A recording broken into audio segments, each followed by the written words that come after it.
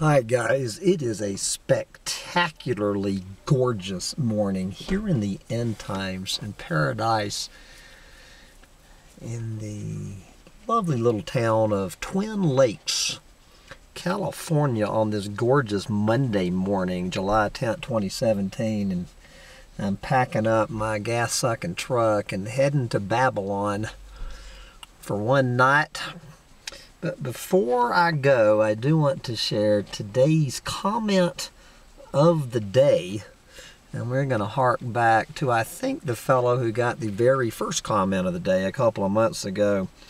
Technatezin. Technatezin commenting on Paul Watson's doomsday sermon yesterday that human lives are not more important than animal lives. Take it away, Technatezin. People are what their culture and economic system encourage them to be. The religious psychobabble of free will is just that. And then this is one sentence coming up, talking about religious psychobabble. Irrelevant and ineffective babble in the face of a culture and economic system where people sell themselves out as prostitutes for the people who have the money to pay them so they could have the income to live, or are the privileged class of merchant owners themselves who need to constantly sell their wares and services that are produced by the mass labor of the clueless moron masses back to the clueless moron masses so they could preserve their social position as members of the privileged few rich merchants among the endless sea of poor and ignorant peasants which comprise the majority of people in what we now call civilization. There was not one comma in that sentence.